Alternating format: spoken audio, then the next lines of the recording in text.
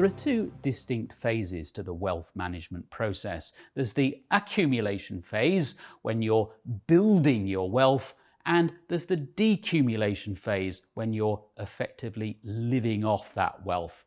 Now, we tend to focus on the accumulation phase, but in many ways it's decumulation which presents a bigger challenge. Mountaineering provides us with a useful analogy. There are actually more deaths and accidents coming down the mountain than climbing up it. And it's the same with wealth management. In the accumulation phase, you have options. So you can contribute more into your portfolio, you can delay retirement, you can take risks, different risks levels in your portfolio. So there are options there. But once an individual makes the decision to retire, once going back to work is no longer an option, then you have this challenge of having so many unknowns. So we don't know what investment return is going to be in the future. We don't know what inflation is going to be, how cost of living is going to rise, especially over a long period of time. And then, of course, the most important question, we don't know how long you're going to live for. So you have fewer options in decumulation, and you also have some big unknowns. It's a complicated problem to solve. Get it wrong and you can come badly unstuck. I think that the biggest mistake that I see in this space is when we do the natural thing as humans, we think in straight lines.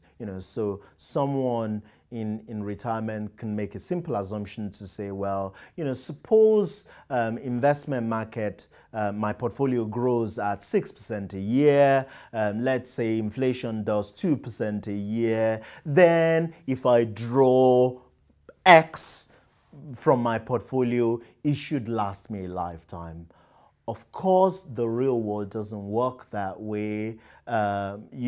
Investment return doesn't exist in this straight line way that we're thinking about it. So how much money can you afford to spend in retirement? Well, a popular rule of thumb suggests you can spend 4% of your portfolio's value each year without running out of money.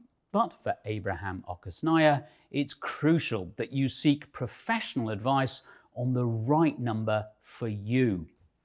The challenge is that there isn't a single withdrawal rate that works for everybody, because everybody has different portfolio, right? Different tolerance to risk. And so different asset allocation. You've got to be able to factor in fees and charges into the equation. You've got to be able to factor in your individual time horizon. If you had a couple, for instance, the picture changes completely.